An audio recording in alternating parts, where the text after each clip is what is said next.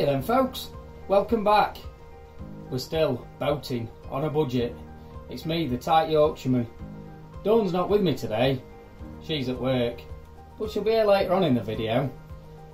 If we can have a little flashback before we start though, you'll probably remember on the last vlog, that I'm sure you've already watched, I said this.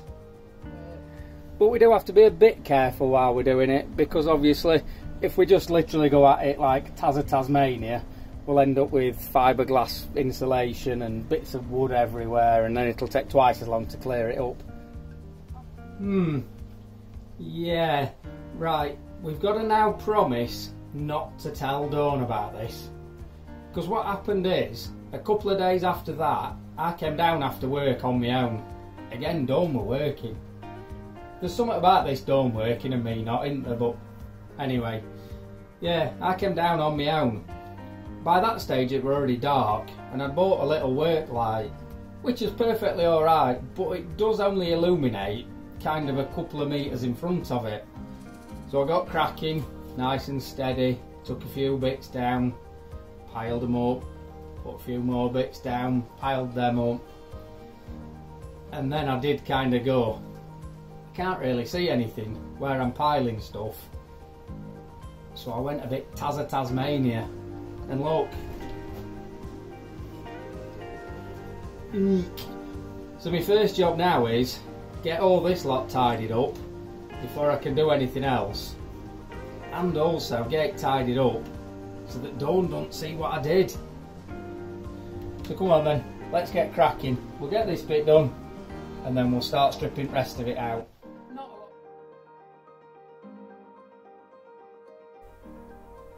Half the battle with tidying up whilst doing a job like this on a narrowboat is actually getting the stuff out the boat. Because obviously the doors and even the side hatch aren't very big at all. So you can't just put things in boxes and bags and carry them straight out. Everything has to go out piece by piece and then be put into boxes and bags and tuck off to the tip.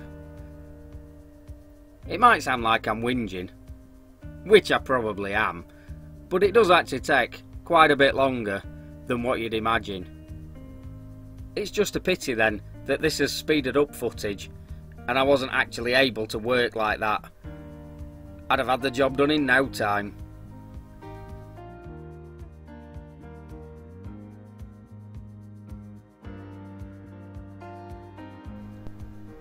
Right, well that's got it tidied up. Well, sort of tidied up anyway. So we'll move on to the next job, which is getting these last boards off around the bottom, which obviously behind there is the insulation. So I've got my bags ready, got my dust mask to hand. We'll get them boards unscrewed, that insulation pulled out, and just while we're here, you'll see behind that board there that I already broke a little bit off the other night.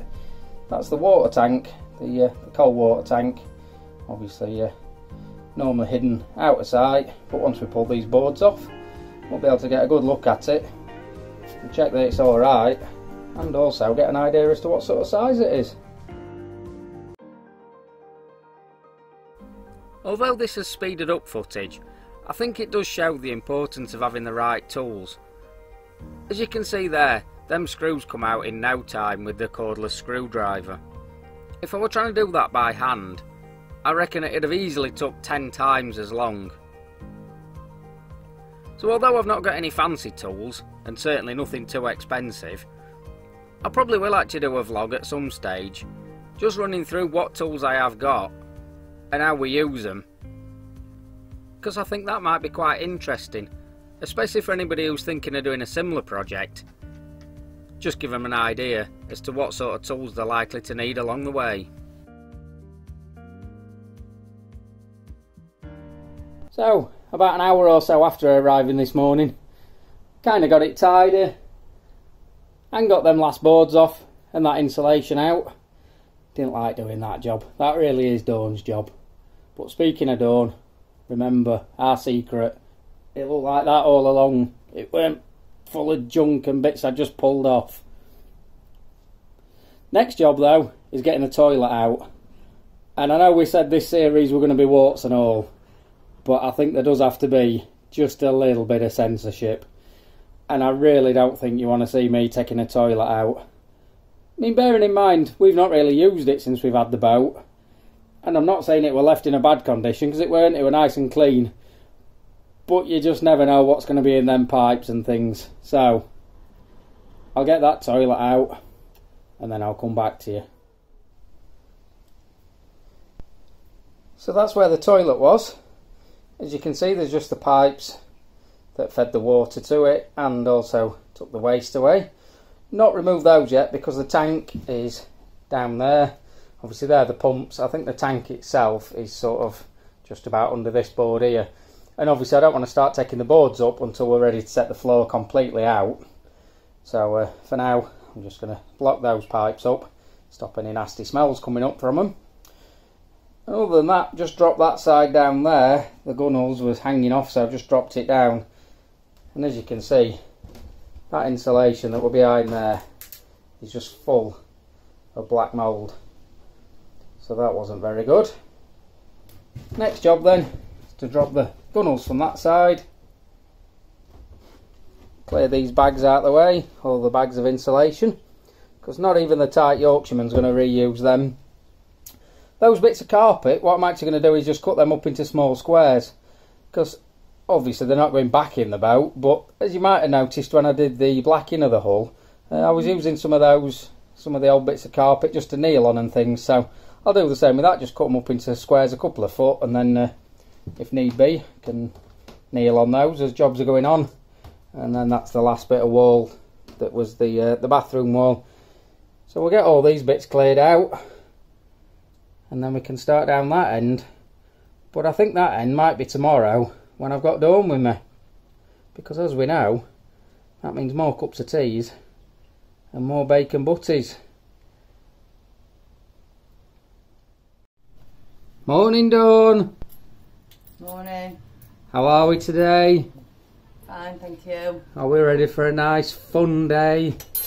Sort of. Sort of. Can I have my brew first? You certainly can. We always need a brew. So what do you think to the work I've been doing then over the last few days while you've not been here? You've done quite well. You kept it quite tidy, to be fair. You see, you knew I'd keep it tidy. It's tidier than I thought it were going to be.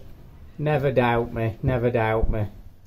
So do you know what we've got on the job list today, apart from making a brew, that is? No. No? Right, little run through. If we turn this way and look up, we need to take them down. Them big ceiling panels that have got loads of insulation behind them. Nice. So it'll be dust masks on, gloves on, and then I might need to go and do something. I might just leave you to that. It's alright, isn't it? You'd be fine with that, wouldn't you? I'll just nip off. You can't, you're grounded, Boris said. Oh yeah. Boris has just grounded us all. So does that sound like a fun day then, Dom? Yeah. Yeah. What you really mean is you wish you were in the pub having a few pints. Wish I were in bed. Right, so kettle's on, let's have a brew, and then let's get cracking. So as we're starting to pull the ceiling down, we're kind of hoping to work along bit by bit, and as we release it, we'll get the worst of it out while it's still up there, so it's not floating about and getting all over the place. But these sections are quite big, so I think there's going to get a point where we're going to work along and then eventually just pull the whole lot down. That'll be fun.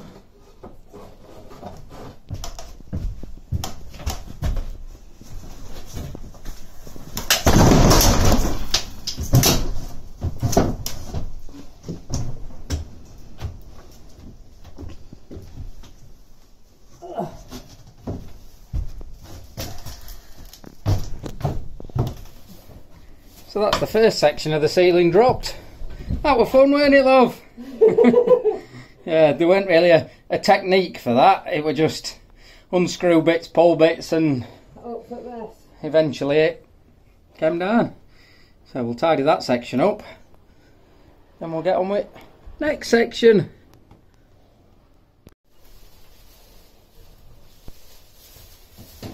Again, Dawn doing her favourite job, collecting up manky old insulation. We'll be glad when all of this lot's gone, won't we? Yeah, but look at my kitchen. To decipher that, she said, yeah, but look at my kitchen. Don't worry, love, kitchen's coming out soon. You can have a nice new shiny one. Well, budget permitting anyway, let's not go getting carried away. I saw your eyes light up then with the thought of all shiny new stuff. Yeah, so we've, obviously as you can see, we've stripped the bit behind the cooker there because we needed to get that bit down, because obviously that's where the ceiling bit that we're going to drop is. And I've started unscrewing sort of the screws in the centre of that ceiling. Just need to do the ones along the edges and then drop that down.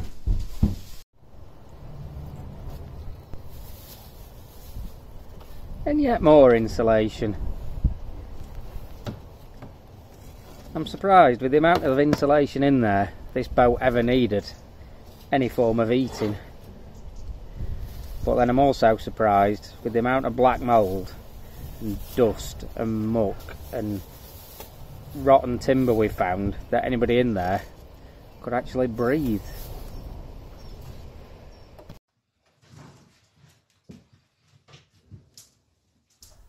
Just as we were about to do this, I did say this might be like one of them cartoons that you see.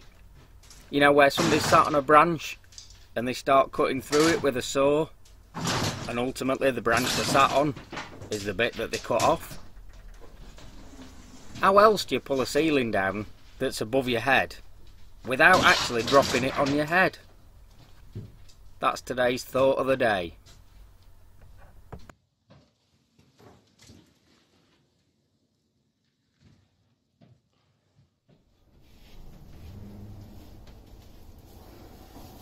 That'll be that section of the ceiling down then.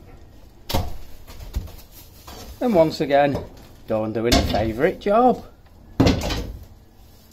Putting manky old, mould-ridden loft insulation into black bags.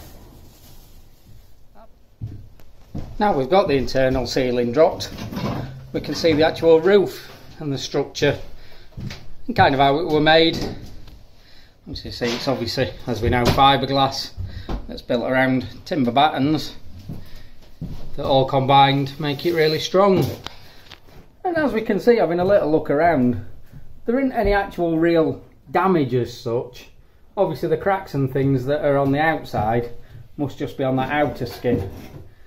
So in theory, I suppose we could replace and repair this bit, but I think we've already decided that, especially if we're going to have to work around things like these hatches and things, this roof is coming off and we're going to start afresh.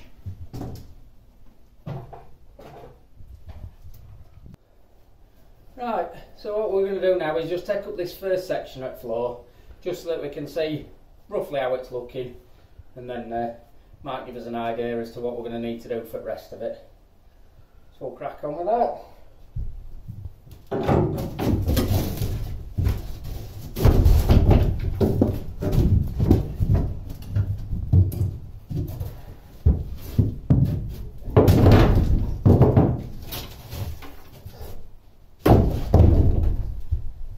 As you can see, they weren't very well fastened down and they were all starting to rot.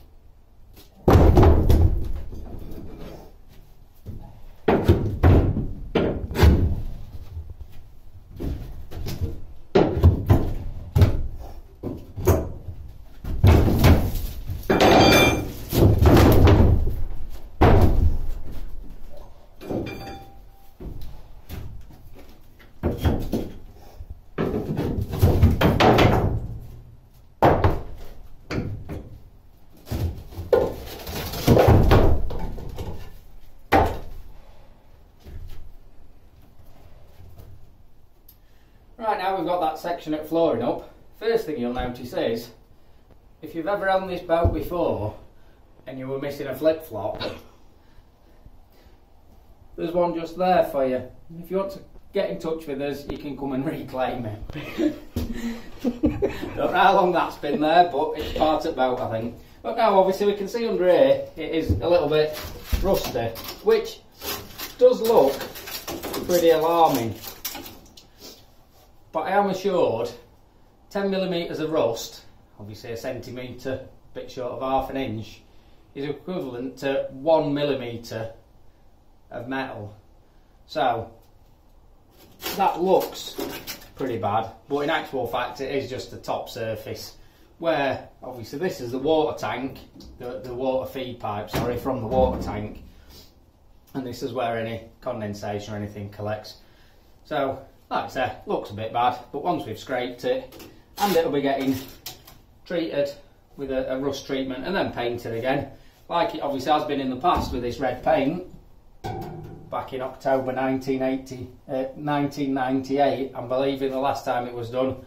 We'll do the same again, and seeing as we've already done the outside of the hull when we blacked it, sorting the inside out, should be good to go.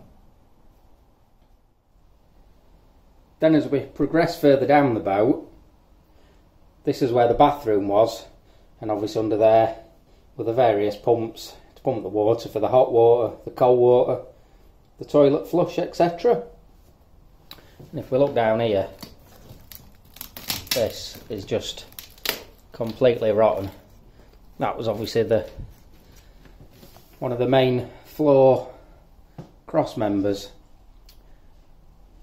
So again, just to reiterate, I think it does show it were well overdue for rebuilding. Well, that's another day done then. We had fun. Worked hard. Yeah, it's been another interesting day. So you don't realise just how much work it does take to strip it out, do you? So when you first think, we'll strip the boat out, you think, oh, hour or two. Take a day. Yeah. Maybe a day with a couple of brews and a bacon sandwich in between, but no. So we've got a good portion, and we've got the main bones of it out, haven't we? Yeah. We've got part of the floor up. We've been able to have a look at that. So next time, I think it'll be take the rest of the floor up, get them ceiling panels cut and out of the way, and then we can really have a look at the structure. I think one thing that we probably have found though is, imagine if you've bought a boat that's been refurbished in the past. Does it not make you think, have they just covered all these things up that we've seen?